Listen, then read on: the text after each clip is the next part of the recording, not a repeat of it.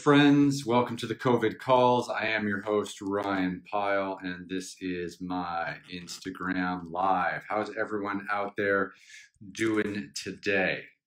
Well, I guess it really depends on what part of the world you're calling in from or listening in from, because some parts of the world are doing better than others. And of course, I hope that, you are all healthy and safe during these challenging times and that you're not taking too much risk with your personal health or anyone else's personal health. Today on the show, I've got Simon Parker. Simon is a travel journalist and television host and producer. And he's been on the show 3 previous times. So today I think is his 4th appearance. And, first time I just wanted to learn all about Simon. And then the second time, I think we talked about the future of travel. And then the last time we just riffed for like an hour and it was great. And I don't know how you guys feel about these, but I'm really loving them. And I don't mind catching up publicly with my friends. And Simon's a new friend and I haven't actually met him before. We just kind of connected online during this lockdown and figured out we had a lot in common. So because of the lockdown, I'm really happy. I've made so many new friends through that process, and that's been something positive, of course, in something terribly negative. But Simon is in the group, so let's get Simon and figure out how he is doing, what being in the UK is like, and whether he has any plans. Hey, buddy, how you doing? Hey, man. Yeah, all good. Very well, thank you. Excellent. Yeah, I guess you're kind of coming to the end of these things now, are you? I am, and I wanted to have all my friends on for one last go. You're episode 90. Wow. Okay. So when do you hope? Are you doing one a day, or try and fit in more than one a day? I got 2 a day. I had one this morning too. I got 2 a day for the next couple days, and then the goal is to make my way to Europe next week. Yeah, I've been following that on social media. That's really exciting. Yeah, at this stage though, I don't know where to go. So I'm still kind of gonna pick the best place to travel to, where hopefully I can do a test before I leave Turkey or do a test on arrival, and just try to stay safe for 2 weeks before I start my filming in Switzerland, which is still on somehow. I just need to get there with my crew. And then there's a job waiting for us there. So that's kind of where I'm at. So you're going to make a program in the Alps? Yeah, I'm going to spend a month walking the 390-kilometer Via Alpina, which is a trail that goes all the way across Switzerland from the border of Austria in the east all the way to Montreux on Lake Geneva in the west. Yeah, awesome. It's an amazing part of Europe. About 10 years ago, I cycled from London to Rome, which is about, 1,500 miles or something. And the real challenging part was cycling across the Alps via Lake Geneva and Lausanne. And it's an incredible trip. Getting over those mountains on a bicycle is tough. But I bet. I've been across the Rockies as well. That was even tougher. Very nice. Very nice. So look, man, you're in the UK. There's been lots of changes in the UK over the last few days. What's the news in the UK and how are you feeling about it?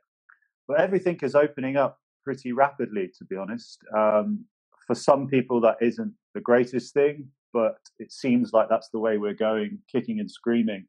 The government has made quite a concerted effort that we need to stimulate the economy. We need to get back on our 2 feet. We need some sort of economic stimulus to kind of catapult us into the next year or so. Right. Some people are concerned about that. I think personally we can do that safely by just keeping our distance from each other. Sure. The pubs are open, which was the biggest concern for Brits who really do like drinking. Mm-hmm. But then again, you may have seen some pictures from London, for example. The pubs opened at the weekend and there were huge crowds of thousands and thousands of people, which do concern some people. However, our infection rate still seems to be going down. So I'm not sure what's going on. It may correlate with the fact that it's the middle of summer and the research suggests that COVID-19 doesn't like warmer temperatures. It doesn't like high UV. So maybe we're just getting lucky. But I think in general, our lockdown in the UK has been quite weak in contrast to some countries which kind of stamped it out in one go. The Brits don't seem to have followed that so closely. We had about 2 months of really quite significant lockdown, but then that has come out. But the real significant thing for me is I absolutely love my cricket, and this weekend the cricket season starts 3 months after when it should be. So England are literally just starting to play their first Test match right now on the television behind me. So after this, I'll spend the next 2 or 3 days glued to that. 2 or 3 days. Yeah, a cricket match, a Test match goes on for 5 days. Oh Jesus! Yeah, I was speaking with Tom Hudson 2 days ago, and he's also in the UK, and we were talking about the pubs, and he went to a pub the other day and sat outside, and he was kind of talking with the pub owner a little bit, and he's like, man, he's like, we're better off being closed because there's so few customers. He lives up in near Manchester. He says there's so few customers, and he has to hire 2 extra staff just to do all the cleaning, in and around the customers once they leave and stuff like that. And he just said, the not being able to have everyone inside, plus the cleaning and everything, and then it's just he said it was difficult for everyone. The problem is that everyone's now over the last couple. It's expensive to drink in pubs in the UK. I mean, for example, in London, you might be thinking about £5-6 just for 1 pint of beer. And during lockdown, people have just realised that you can sit and drink in the park or sit in your garden and have drinks at home. And can you drink in the park in the UK? Yeah, that's illegal in the United States and Canada. Yeah, well, they love rules in North America. You're not allowed to drink in a pub. You're allowed to carry around a gun. But So for example, people have realised that you don't have to go to a pub and spend £5 or £6. You can just sit for a fraction of the cost. You can sit in your own garden. And if the pub feels like your garden, then why on earth would you go anyway? So I think it's going to take a while for the pubs to really get back on their feet. Yeah. The Chancellor in the UK has just made an announcement in the last couple of hours. His phrase was, what was his phrase? Eat out to help out. So he's just slashed VAT so that people try and go out and eat out more, just to try and stimulate the tourism industry and the eating out industry. Wow, that's bold. I've been ordering in. That's been like my big thing, but I still haven't gone to a restaurant, and I definitely haven't gone to a bar. You haven't gone to a pub? No, not at all, or a restaurant. I just keep going to the grocery store, and then the big thing for me is like I love pizza. So the big thing for me is this last like month or so I've been ordering pizza from a place around the corner, and the guy brings it, and I eat it, and that's it. I mean, I just have no interest in mingling with other people. I don't know. I think it's going to take me a while. Well, I think we're quite similar in that sense. That's why we've created careers which allow ourselves to go and spend many months at a time as far away from people in the mountains. That's why we bonded in the first place. But I know what you mean. I'd rather, if I'm going to go out and spend $50 on a nice meal in a pub, I want there to be some form of atmosphere. There has to be a reason why I'm going there. Right. Because I love cooking at home. I love eating outside in my own garden and stuff. And why wouldn't I do that at home? Where there has to be some genuine reason why you would go to the pub. There's someone here, Walper Style says, in Korea, I bought a beer from a vending machine across the street from a school. The lack of government rules is awesome. Well, yes, that does sound awesome. Did the vending machine have single malt whiskey? That is my question. That would be amazing to know. So I feel pretty much the same about this the way you do. I mean, and I've seen, you've been writing stories. You did a story for, I think, the Telegraph, all about gardening and where the vegetables in your garden are coming from, and you're cooking at home. And I mean, it's great that you have that kind of space. For people who are maybe living in central London in a studio, they need to get out and have a drink every now and then, I think. Oh yeah, certainly. I live when I'm in the UK. I have an apartment, but we Okay. have this brilliant thing in the UK called allotments, and allotments were, I think, a post Second World War initiative in which we realised that we had to grow all of our own vegetables. So that tradition still exists here. So I have a small parcel of land.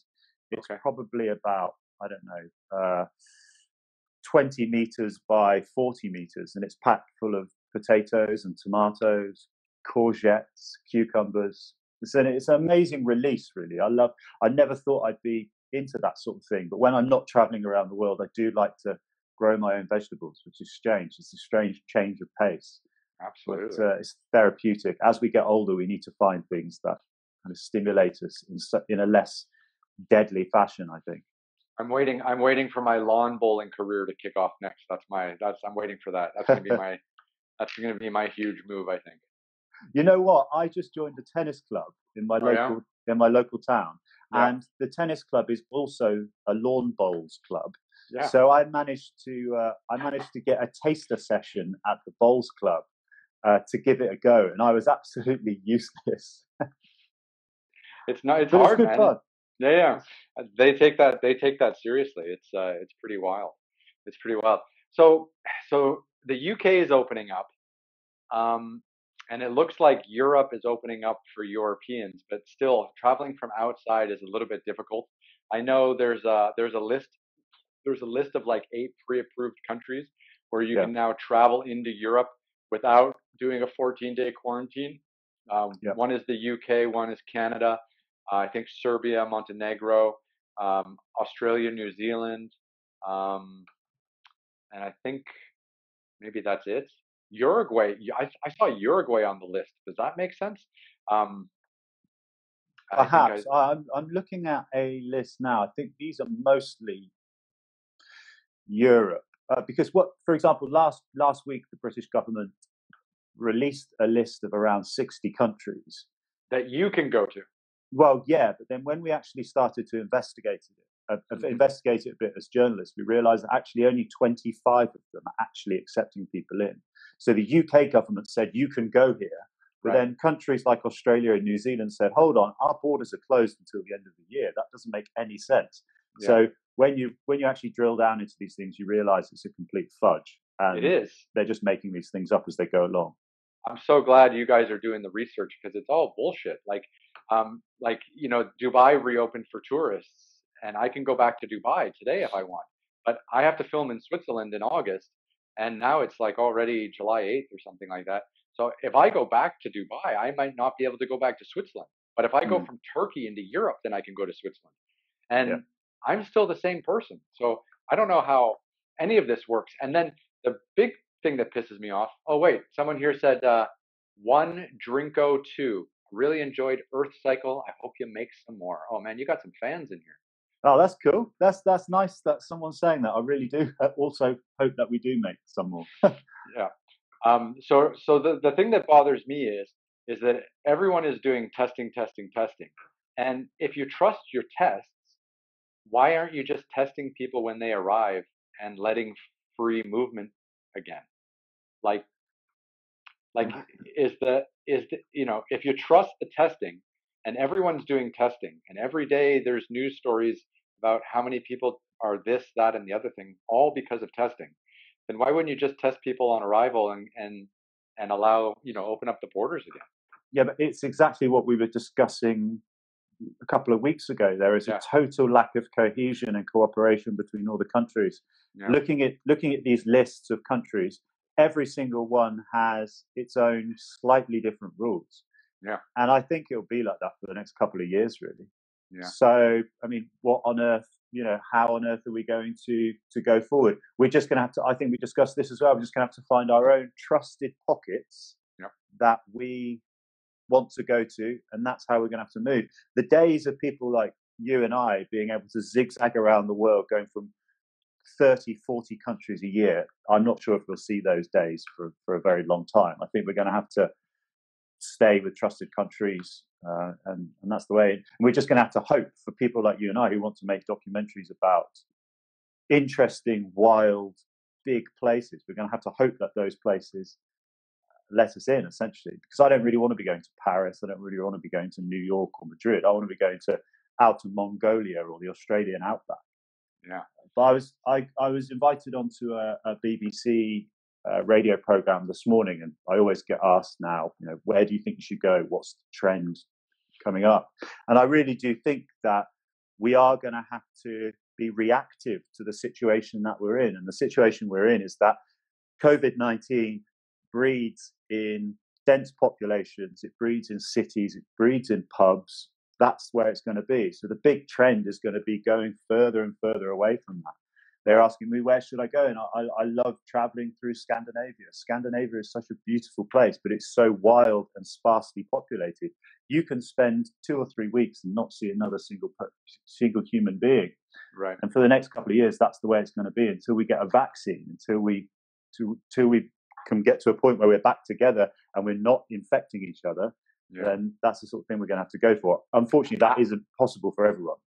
Alana Roslin is saying, we loved Earth Cycle 2. When can we watch it on Discovery Channel? My God, man, you're another one. Chicka Wade, Earth Cycle is awesome. Are you paying all these people to join in the conversation? How many beers are you going to have to owe after this?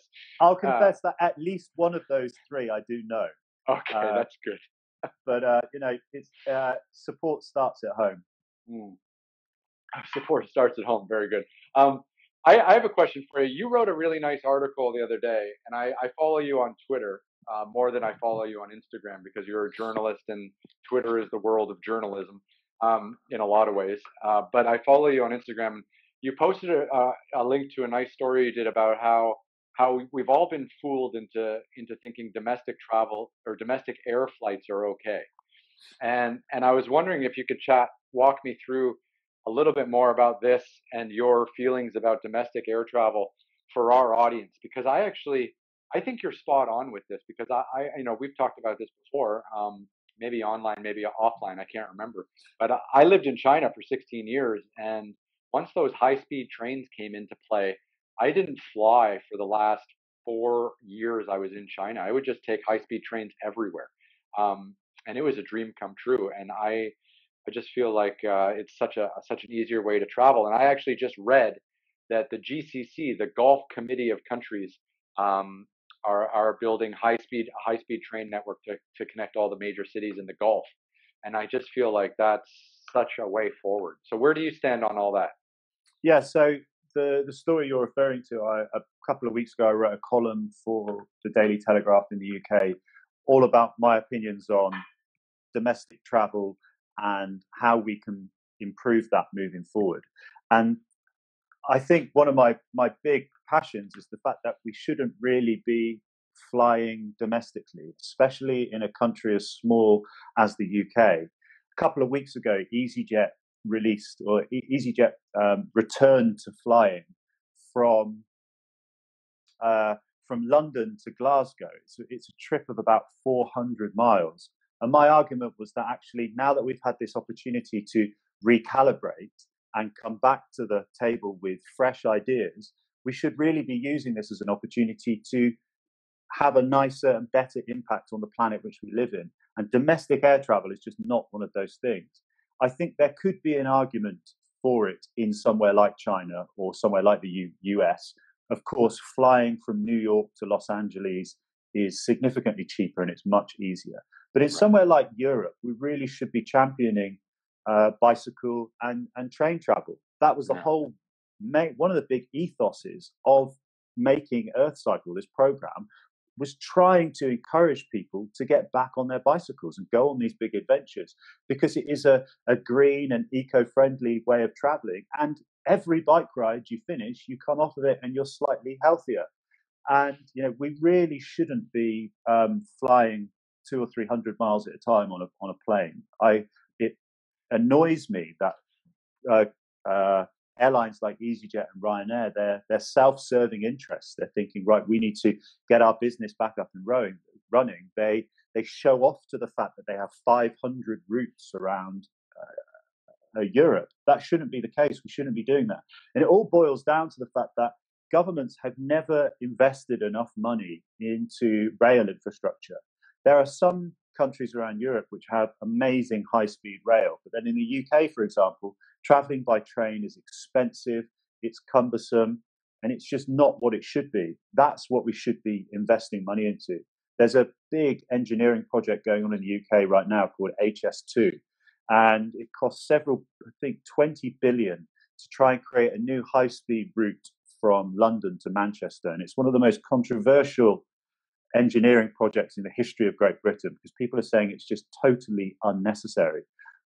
Arguments are from people like me that we should be investing that 20 billion into existing rail networks so that we can all get around our country much quicker and with ease. And I really think that that's what we should be doing. We shouldn't be flying around. Yeah, no, I think that's interesting. And I mean, without the environmental element playing such a big role, just going through a train station and getting on a train is just so much of a nicer experience than going through an airport and getting on an airplane. Whether you're talking about security or just space and privacy and things like that, and then also too, trains are almost always on time. And you and I have probably been stuck in some massive delays at airports in the past, and in China sometimes they'll lock you on a plane and they'll sit you on the tarmac for hours on end. That was a huge issue during my time there as well. Chicka Wade is saying, as an environmentalist, I completely agree with most of these points. Well, there you go. You got some backing there. I think rail networks are the best. I absolutely love traveling by train, and it's just so much nicer. I just wish that they could figure out how to do it cheaply. Like, this is the issue. Yeah, I mean, I can't remember exactly when, but the railways in the UK were privatised 30 or 40 years ago, and that has made rail travel quite unachievable for most people. There is a big debate, especially within the Labour Party, that they nationalise the railways again, but that's pretty much impossible. But for a traveller, I travel constantly throughout the year, and sometimes some of these journeys I weigh up the time spent getting to an airport, sitting in an airport, flying, and often it's much easier to take a train. Right. One of the main embarrassments of what I've done over the years, last 10, 15 years being a travel writer, is the amount of flights I've had to take around the world. Right. So these days, when I do go off on an assignment and I do go to the other side of the world to tell a story, I really have to think to myself, is this an important story? Am I really getting something out of it? Am I justifying my worth of traveling to the other side of the world on a plane to do this? Maybe 10 years ago, I wasn't so aware of my personal impact on the environment as a journalist, but now I think we're becoming a lot more aware of that. I agree. Christoph here is saying we had a bicycle shortage in Australia during the pandemic, as everyone didn't want to be stuck inside. Yeah, that makes good sense. That's a fantastic situation to be in. Yeah, I mean, as long as you've got a bike and you can actually go out and use it. Cycling is a wonderful way to keep your social distance, right? And just not having to sit on public transport. I mean, I'm pretty worried about, I'm gonna fly next week. Like, and I'm pretty, unsure what that's gonna look and feel like, because it's just gonna be a lot of plastic and probably some discomfort for a few hours anyways of going to the airport. Like, I go to the grocery store now, and when I avoid peak time at the grocery store just because I don't really like being shoulder to shoulder with people in the line to the checkout line. It's yeah, I've become a bit more cavalier about being around people. I don't mind. The prevalence of COVID-19 has dropped so significantly in the UK that you'd have to be very, very unlucky to encounter someone for that length of time to be able to pick something like this up personally. The real problem is being infected asymptomatically. There might be so many people who have COVID-19 who never knew they've had it. But I'm starting to think about where I want to go in the next 2 or 3 months. And I am looking at these assignments and I'm thinking, do I really want to spend 24 hours on a plane, going on 3 or 4 airplanes, transiting through 4 or 5 airports? That just is a side of my job which I really haven't missed whatsoever. I love Right. being on the other side of the planet. I love being in the mountains, in the middle of an ocean or wherever. But the traveling is always the worst thing about traveling. If only we could, and that's what scares most people off, and that's what most people don't see. People read our articles or watch our programs, and they think, "Oh, that's an amazing job," but they forget about all of the rigmarole it's taken to get to that point. And that is the bit that I've really not missed whatsoever. And I feel more energized than I think I ever have in the last 10 years, because what we do for a living is extremely exhausting. It Right. looks cool from a distance and it is an amazing way to live our lives. But all of the traveling, all of the spending time, all the queuing, the amount of time I spend in queues in airports is just crazy. A few years ago, I calculated that I spent something like 300 or 400 hours just waiting in airports over the course of a normal year. That's Right. time I'm never ever going to get back. No, it's crazy, right? But that's quote unquote living the dream, right? That's what it takes to put you in the spot to get the idea to write the words that come out. I mean, that's where the magic is. But hey, you can always come down to Europe and ride around Europe with us in a car, because or a van. That's what we're going to be doing for the foreseeable future. Yeah, man, we should definitely link up in person. Yeah. So you're always more than welcome to come and stay with me in North Oxfordshire. It's a beautiful part of the world, actually. There's some good hiking trails around here, and we get you on a bike and you can go out for a ride. I know you normally spend your winters in South Africa, and that's pretty much going to be difficult. So have you picked out a place in southern Spain or Portugal or some place you think you might want to base yourself for for the winter? I mean, is that still an option? Yeah, so I've been in a very privileged position the last few years that now that I've got a series of people that I work for across the BBC, Telegraph, Independent, etc., I Yeah. can now choose an interesting part of the world I want to go and escape winter. I really hate the cold. I'm not cut out for the British winter whatsoever. It's dark and it's wet, and it's just not my sort of thing. Right. So under normal circumstances, I either go to South America or Central America, or last winter I spent that in South Africa. But it's looking like the COVID peak is starting to really ramp up in South America. So what I'm now thinking is I'm probably going to go and spend the winter in Spain. I speak pretty good Spanish, and the average temperature in southern Spain during winter is around 20 degrees. So it's significantly warmer than the British summer we're having at the moment.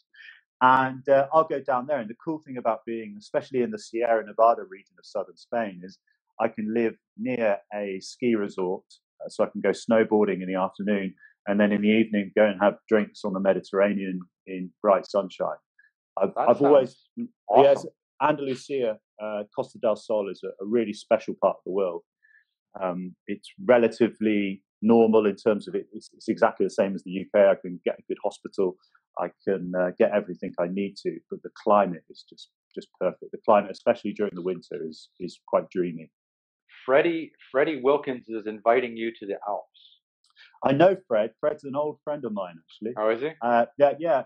We have, you and I have quite desirable lifestyles. Freddie is a very talented pianist and ski instructor. So Fred lives a really nice lifestyle. He spends his winters in the French Alps teaching people how to ski and playing piano gigs in the evening. And then in the summers, he gets on cruise ships and goes around the world playing gigs on cruise ships. So he's got a really nice lifestyle. I don't know if that cruise ship money is going to come back too soon. No, I saw him a few weeks ago actually, and he was saying it's pretty much dead in the water for the next couple of years, which is we can bond over that because it feels like my industry is pretty similar for the time being. For the time one being, one thing I keep wondering about is, so when you leave Istanbul, what on earth's going to happen to your cat? Oh, he's coming with me. Yeah, for sure. Oh yeah. Yeah, 100%. That cat's part of my family now. Once you get, so what you do is you got to go through like all the vaccination stages, and we've done that, and then once he gets his like last rabies vaccination, you got to wait 30 days, and then he can travel to the EU without a quarantine. And he can travel in the passenger compartment with us. So that's That's going to be amazing. Yeah. So, and then he's just going to become like our crew cat because we're going to be in cars and vans and hotels for the upcoming few months, and we'll just bring the cat with us. It's going to be a traveling cat. You could And probably start paying him a wage. probably if we had any money, we got to get back to work before we can start hiring new people. But even a cat. But Oh, that's really cool. Let me know how you get on with that, because that could make quite a funny story, actually. yeah, The kitten traveling around with the Discovery film crew. Quite like that. exactly. Freddie's saying, "Ha ha ha! The ships are definitely sinking." Yes, that's probably true. I wouldn't go on a cruise ship ever again. I don't think that's terrifying. About this time last year, I was invited onto a cruise to do some public speaking. I do quite a lot of public speaking gigs. I go to members clubs and universities, schools, cruise ships, and talk about what I've done around the world. Sure. I went on one last year. It was an amazing experience. It was quite a small cruise. I think there was only about 3 or 4, about 300 guests on board and about 400 staff or something. But I know what you mean. I probably wouldn't want to be on one of those packed cruise ships with lots and lots of people.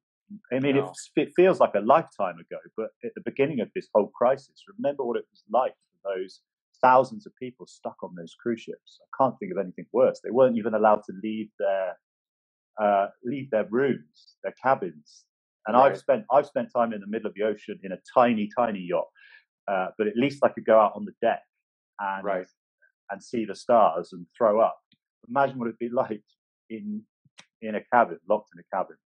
Well, this morning I did a COVID call with someone who works at World Nomads, the travel insurance company based out of Sydney, and he said that almost all the cases in Sydney can be traced back to one cruise ship that came in with 2,500 people who just got off the boat and walked into the city, and no one had tested them.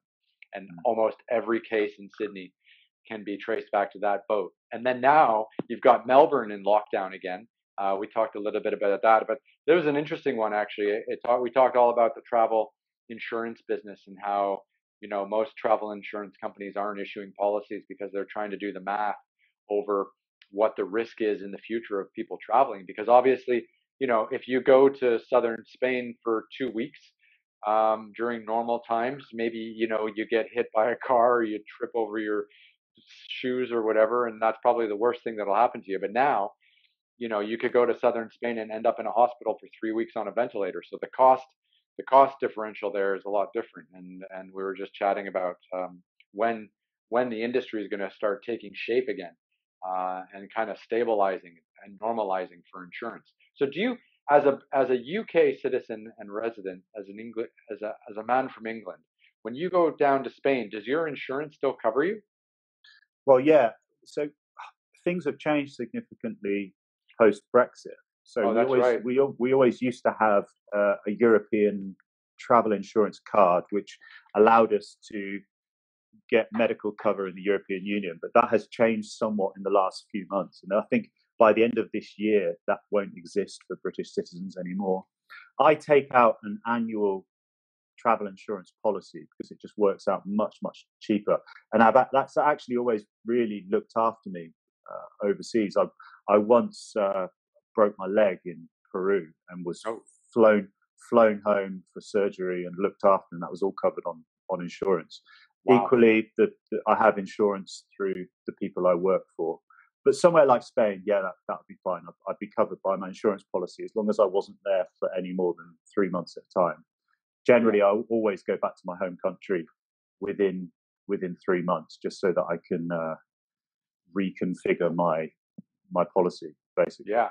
Well, I should come down and hang out with you in Spain then. That would be nice. Yeah, definitely. It's a really cool place.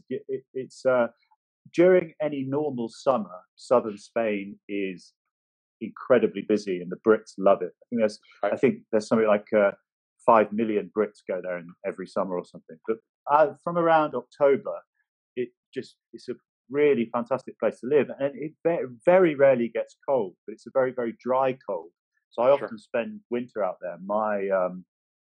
My auntie lives in Malaga, and we light the fire under blue skies and warm sunshine. It's an amazing place to be. Good wine, good food, And if you're into active things as well, so there's lots of surfing off the southern Atlantic coast, paragliding. I do a bit of paragliding, and it's good for hiking and snowboarding. So yeah, I think that's what this winter's going to be like. I'm trying to get a book commissioned at the moment, so I'm really hoping that if I do manage to get that commissioned, I can sit in a nice little house in southern Spain and get writing for the winter. Isn't that the dream? That's the Hemingway world, man. Yeah, I hope so. I really, really hope so. I'm reading On the Road at the moment by Jack Kerouac, Okay. and I wrote this. I was reading this really interesting thing about how he created that book. He wrote that book, sat at his typewriter for 3 weeks straight. He didn't move and wrote the whole book. Wow. So I don't think my writing style will be quite as frantic. But I do like the idea of going overseas, doing some cool journeys, and then sitting in a nice little cottage in the mountains somewhere and writing it up. That is the dream. It's a little bit like that at the moment, but it would be nice to have that book commission behind me. Absolutely. So how's the TV industry warming up again at the moment? Is it still as dead in the water as it was a couple of months ago? Are you seeing any green shoots at the moment? Not from the television industry. So like obviously there's big news like, Tom Cruise can come into England without a 14-day quarantine, and Mission Impossible will get back to filming, and some of the film studios in Hungary and Romania are back up and running. But productions like mine that have just ridiculously small budgets, we're no one's really moving at all. No one really knows when we'll be able to go back into production, and again when we'll be able to do that safely.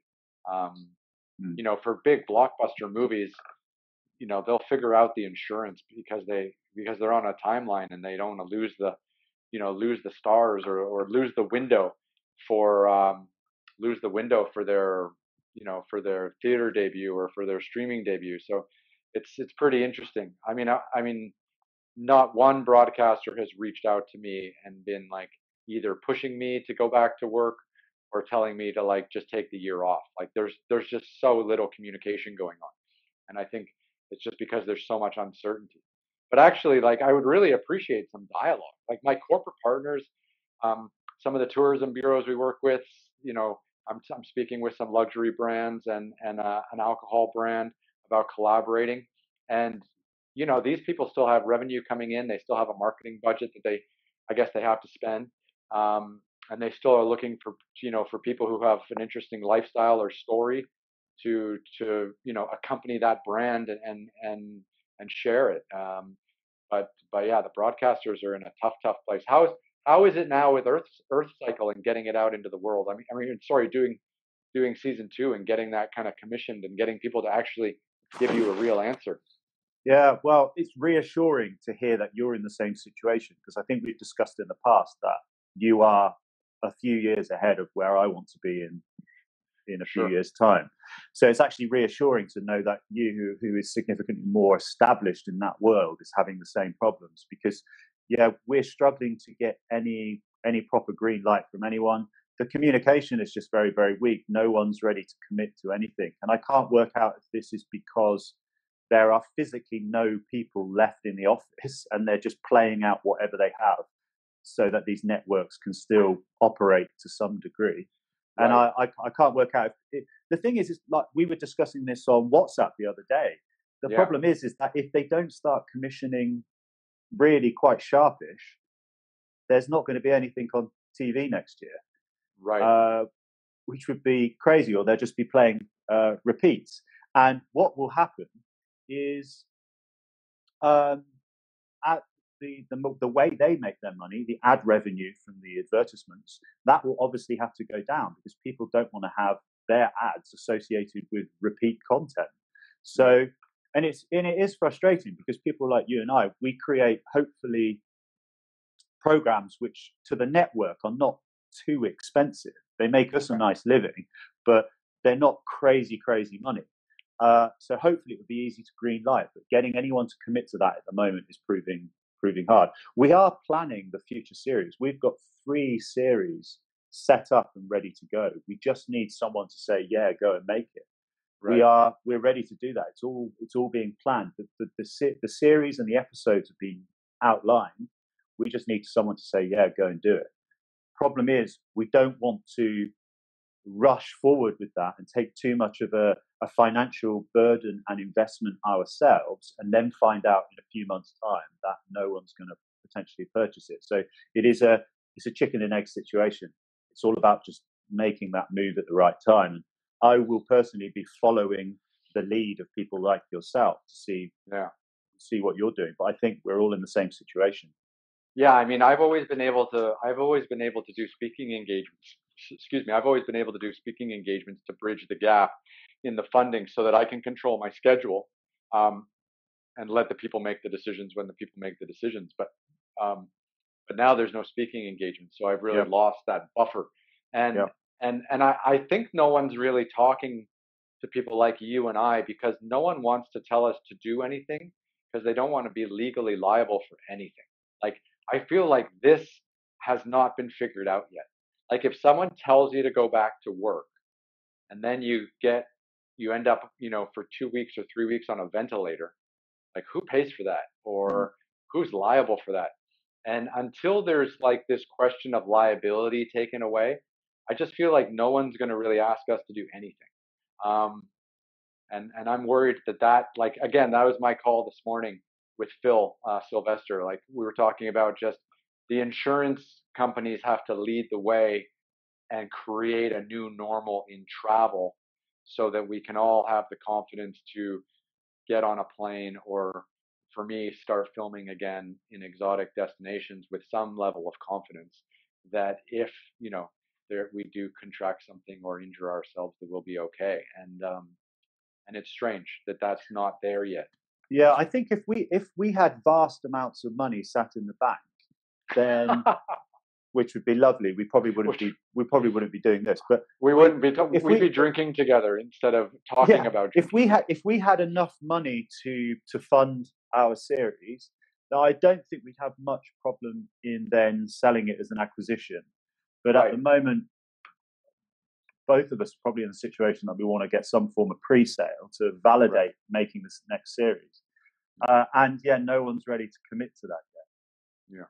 Which is frustrating, really frustrating, because I'm just desperate to get back on the road. At times, I just feel so flat because I'm not used to living like this. I've spent my whole adult life traveling frantically around the world and just living off this adrenaline drug. And now all of a sudden that's been taken away from me almost in an instant. And I find that quite deflating.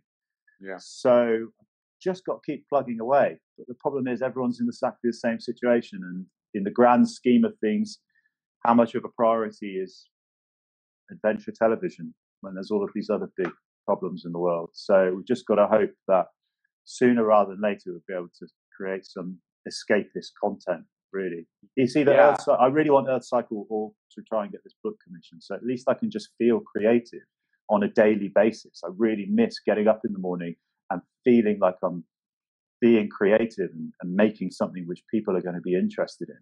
You want to know my prediction is you're going to get both. You're going to get the book deal and you're going to get Earth Cycle, and it's going to come later than you want, but they're both going to get green lit, because I tell you, when all of this is kind of done or easing up and people can start moving around again, people like you and I, there's going to be like 60% less of us. I hope so. I really, really hope so. Because I mean, people would have probably dropped off. They've had to do goodness knows what. Take on other jobs, or not worth the risk anymore, or not, not something that they want to deal with. Man, people are loving you today. Holy cow. We need more adventure. You're still a priority, man. We love Earth Cycle. Yeah. Okay. It's good. It's good. You got friends tuning in. But no, I really believe that like a whole lot of people who do what you and I do have been so turned off by being a freelancer in this environment that they're probably just going to try to find a more stable job so that they can draw on maybe a more normal wage and take some of the risk out of their lifestyle. Mm. Because this has been devastating to freelance writers, photographers, and television and filmmakers. Like people just haven't really come to terms with that yet because the entire industry is a gig industry, and if you don't gig, you don't earn, and it's really shocking. Yeah, and this industry was always competitive and unpredictable anyway. Right. But I actually quite enjoyed that element of it, probably because I was doing quite well at it. Right. But now that playing field has just been leveled in the space of a couple of weeks, it does feel a bit like being a 20-year-old again and starting again. Yeah. Because 3 months ago I was sat in Cape Town getting a BBC exclusive with Roger Federer, and it was the highlight of my career. And then a week later we started hearing about this thing called coronavirus, and then since then it's just dropped off a precipice. Yeah. Like you say, hopefully the winners out of this will be the people who keep persevering and the people who just manage to tread water during this unprecedented time. I just hope that this goes on for a few more months and not a few more years. Yeah. Because when I've stopped doing so much research into this whole thing, because if you're not careful, you start thinking to yourself, how are we going to get out of this without a vaccine, without vaccinating 7 billion people? We are in this problem.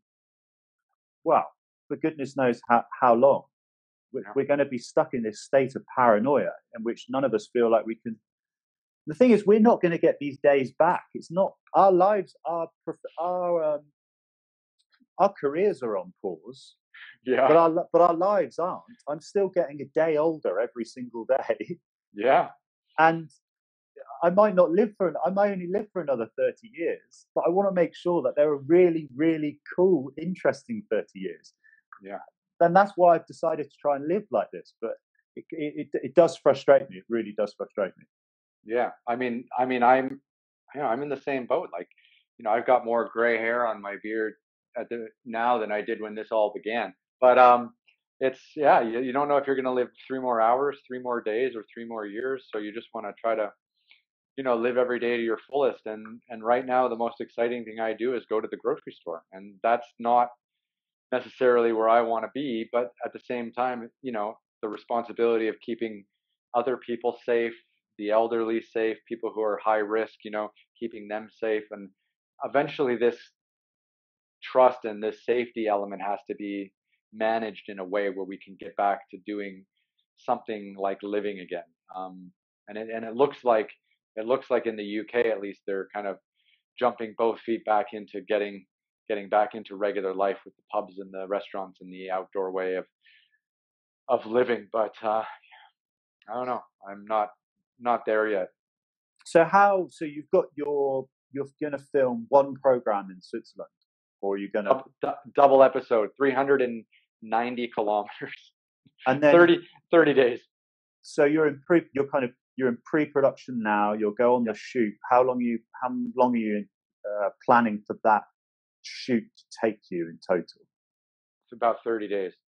Okay, and then how long will post-production take? And then at what point are you going to start thinking about filming further episodes in different countries? Oh no, I'm gonna film for the next 6 months straight. And I have editors that are going to manage the post, and I'll just be making notes every night and sending them with that. And we're going to be getting back into full production and post production in August. So right after Switzerland, we'll take a week off, and then we go to Poland. Be in Poland for 2 weeks, and then after that, we'll take a week off. Go to Estonia. We'll go to Estonia for 2 weeks. After that, we'll take a week off, and the weeks will probably be spent driving between places as well. And then after that, I'm looking at going to Spain to see you. And then I found a trek in Mallorca that I would quite like to do. And then after that, I need to get out of Europe because I'm only allowed to spend 3 months in Europe. And then I'm going to go into Serbia, Croatia, Bosnia, Herzegovina, maybe Romania, maybe back into Turkey, and do some more filming until I can go safely back to the Middle East and film for the winter, because I have some commission jobs there that we're just waiting to be safe and waiting for the good weather to come back. So I will, I will be around, and because of the way I fund my shows and the way I manage the pre-production, I basically do a lot of it myself. So we can just keep on rolling. Once we hit the ground, we just all have to hit the ground at the same time, and then spend a few days trying to figure out what the new normal is with regards to keeping our distance, wearing masks, talking to people, being on public transport. Like, we're filming in Switzerland. There's going to be a lot of gondolas. We're going to have to wear masks on the gondolas. That's a confined space. Like, but I can tell you one thing: zero flying. I'm not eating in restaurants. I'll just eat at the hotel. And we'll drive from episode to episode, and we'll just try to isolate ourselves as best as possible. Yeah. So that we can keep working. Because if we don't go to those countries and do those filmings and do those shoots, we don't generate any revenue. And then my guys, I feed about, because of the shows we make, I probably, money goes through my company and into like 7 or 8 people's pockets. And right now we're all not earning. The post-production guys aren't earning. My production guys aren't earning. Like, so at some stage we need to be like, okay, going back into the world is scary. But these are what the health professionals say we should do. Can we film somehow doing this? And we're just going to have to get used to it, because like you, I've done some reading. Like, we're going to be with this for years. So like, whether we start in January or start in August, we have to get used to some semblance of like new normal. Yeah, I've been thinking about exactly the same thing with Earth Cycle, because although the finished product looks and feels wild and outdoorsy, there is a suspension of disbelief to a certain extent, because it's me on a bike or it's you in the mountains, but there's actually other people behind the camera.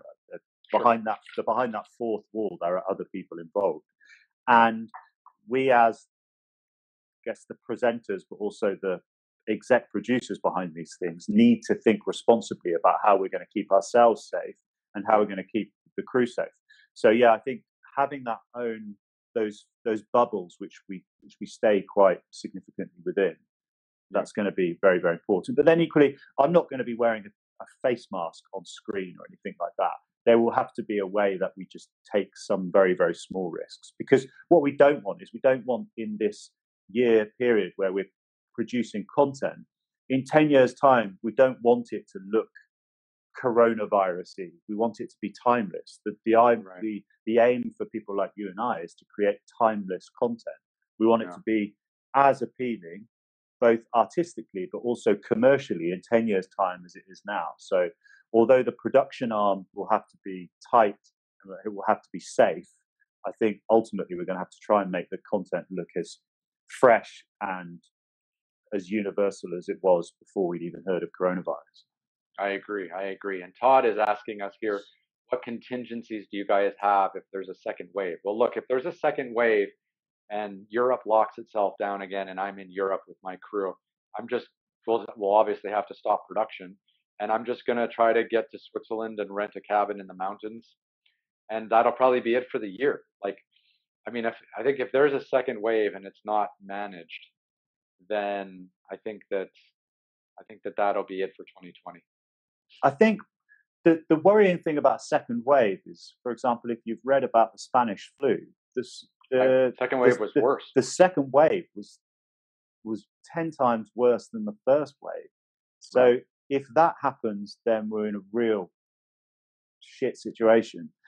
I do think, however, that it'd be easier for us to deal with during the second wave, because we have contingencies in place. We have processes in place which will allow us to deal with it much better.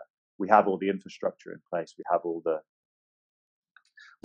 the kind of the opportunity to deal with it much easier. It won't be so much of a shock to the system, because people will know what coronavirus is. They'll know how to deal with it. But it's scary, especially for people like us. It is really, really scary. I just don't. Over these 4 hours we've now spent talking about this, I still do not know what on earth the next year is going to look like. And under normal circumstances, I used to find that quite exciting. I used to be really excited about the fact that I didn't really know where I was going next month. But what I'm really excited about, what I'm not excited about now is the fact that I don't want to be in my flat in a month's time. Right. I don't mind being on the other side of the world doing something ridiculous, but I don't want to be stuck in my flat wondering where I could have been. That is not the way I want to live my life. Just don't go to July 4th, 2021 in Brazil with Bolsonaro. Did you see that?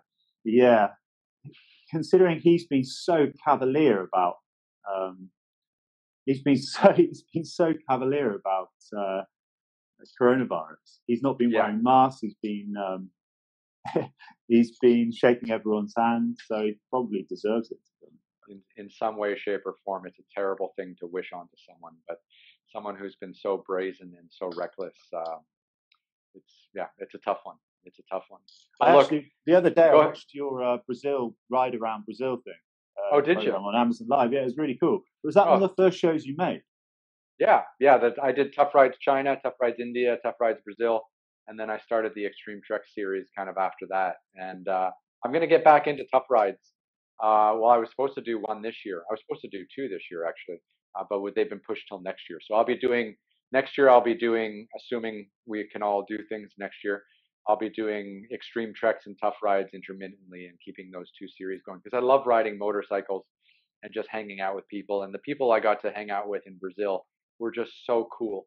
And whether, it was riding that big ferry down the Amazon or getting stuck in the mud on the BR-319, it's just such a good adventure every time we go out. Yeah, it's awesome. I was watching it, and I think I think it might have been one of your support vehicles broke down, and some guy came to help you, and then before you knew it, you'd been invited he was creating this huge meal for everyone. Yeah, roasting beef and stuff like that. And that is exactly the sort of situation that I've been in hundreds of times, especially on the side of the road with a flat tire when I cycled across the US. All of the best experiences, all of the best adventures came out of adversity when you had no idea what was going to happen and you're on the side of the road and you're thinking, this could be the end of my trip. Someone just comes into your life and for 24 hours, they become family, they become your best friend. And that for me is the real spirit of travel. It's the spirit of adventure. And it shows us how universal that human spirit is. We all are very, very similar. If I was looking outside here and someone had a flat tire, I'd go and help them. I'd see if they want a cup of tea or have a beer. And watching that really, really appealed to me. It was an amazing adventure. So I'd be eager to watch more of those in the next year or so. Absolutely. And it is amazing because the whole definition of adventure is something that you can't control. So by definition, every time you go out on an adventure, things are going to happen that you just can't control. And it's just awesome to be out and, taking chances and trying to find your way and getting lost and, and being comfortable with those risks and being comfortable with the lack of control. And I think that's what makes you and I similar in a lot of ways, and also probably decent television hosts, is that we're kind of just comfortable throwing it all to the wind and letting the chips fall where they may and just trying to be safe and getting on with it. Yeah, you have to be. That is the only way to do it. Or if you were really uptight in this industry, you wouldn't last very long. But that is the exhilarating, exciting thing about making programs or writing articles or radio documentaries or whatever. You have to just wing it. You just have to go with the flow. And that's an amazing way of living your life.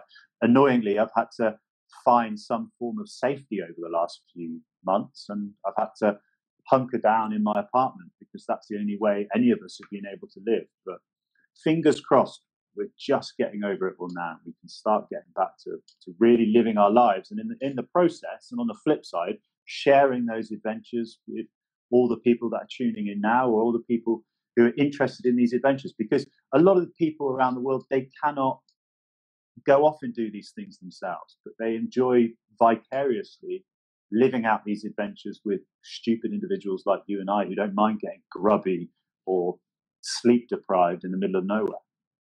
And that's a perfect point to finish off on. Buddy, it's been great. Thank you for joining me for so many of these COVID calls. Good luck on the book deal. Good luck on getting season 2 of Earth Cycle. And I very much appreciate your time and your point of view. And it's been fantastic. No worries. It's been a pleasure. Stay in touch, and we'll see you in Spain during the winter. Let's count on that. Take care, See you, buddy. Ryan. Take it easy. Bye-bye. Mate. Okay, guys, that was my new friend Simon Parker. He is awesome, and yeah, COVID calls are carrying on. 2 more tomorrow. Thanks, everyone.